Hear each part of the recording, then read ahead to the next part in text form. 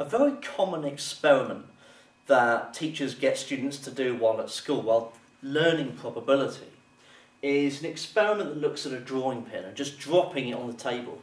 Aside from a few injuries here or there where children start poking each other with drawing pins, it's an excellent way of introducing what is called relative frequency.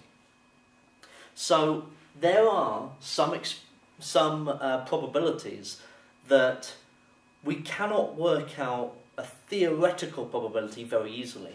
And by a theoretical probability, I mean, well, when I roll a die, the probability of getting a 6 is 1 over 6. That's easy enough, okay? We know that. Or the probability of flipping a coin and getting a heads. We know that's 1/2. And that's the theoretical probability, the probability that we kind of expect to get. However, what is the probability of me dropping a drawing pin and it landing either point down or point up? That one's a little bit more difficult to calculate. In fact, it's a lot more difficult to calculate. And really the only way of determining these probabilities is through experiment. So, for example, another experiment that would be calculated in manufacturing would be the length of time a bulb will turn on for. Okay, how long will it work for? So you would have to test hundreds of bulbs to get a good idea of the probability. So with dropping a drawing pin, for example, it may well be that after 10 trials, okay, so after 10 trials, we find that we've got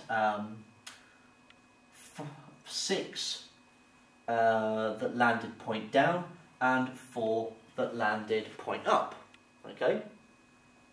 So the probability of getting point down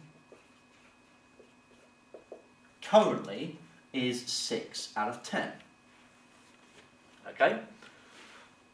But we may not be convinced by just doing 10 trials. So we do another 10 trials. So we're now at 20 trials. And over the 20 trials, we actually find that we've got 8 and 12. Okay? So over 20 trials, we now have 8 out of 20. But then we do another 10 trials. Okay, so then we've got a probability, let's say we go up to 16, and now we've got 14. Okay, and then we do another 10 trials, and then we're up to 25 and 15. Okay, and then we do another 10 trials, and now we're up to let's say 35 and 15. Okay, so the more trials we do, the closer we would expect the probabilities to be to the actual probability. So although, you know, I'm coming up with these numbers off the top of my head, you would expect that if you measured probability from 0 to 1, and then the number of trials on the bottom, then as the number of trials increases, you would expect that the probability would start off kind of quite jagged, but then it would start to fizzle and go towards a certain value. Okay, so the more trials you do, the more consistent it becomes. And so this is the concept behind relative frequency. So that by the time I've done 50 trials, 35 out of 50 is a better probability and more accurate probability than my first 10 trials. So let's see what this means.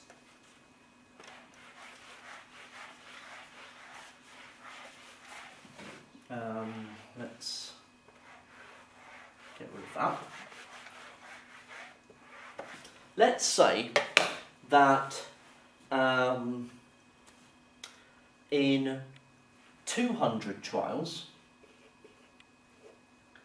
I find that 83 were point down, and the remaining 117 were point up. So the relative frequency of the probability being point down is 83 out of 200. Okay, which you could write as a decimal, okay, which is 41.5, so 0.415. Okay, and then let's say this was the probability I was working with, then if I performed let's say 10,000 trials, how many would I expect to be point down?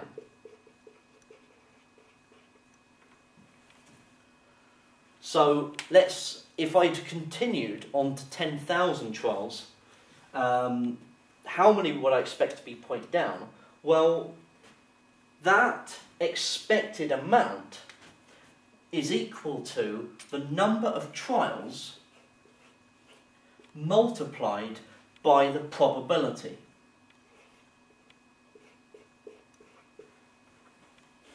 Okay, so this is a proportion of the number of trials. So I would expect 4,150 of those trials to have the drawing pin being pointed point down. Okay, so that's what I would expect. Let's look at another example.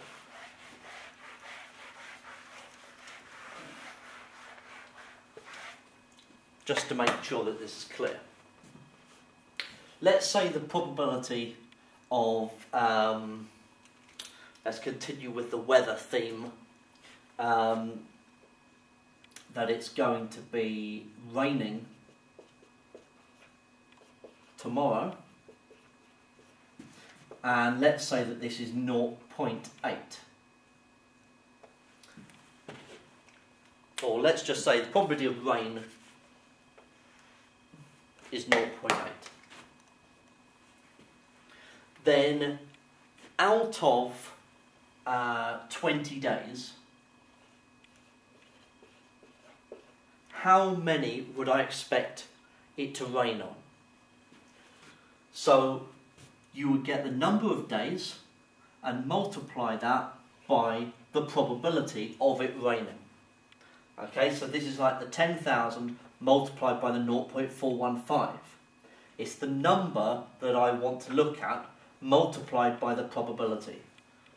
And so I would expect that out of the 20 days, 16 would have C rain. So this is how we work with relative frequency. It might be that you will see a graph similar to how I drew the sketch that I drew earlier. But in a lot of cases it will be how many would you expect given the probability and given the number of trials.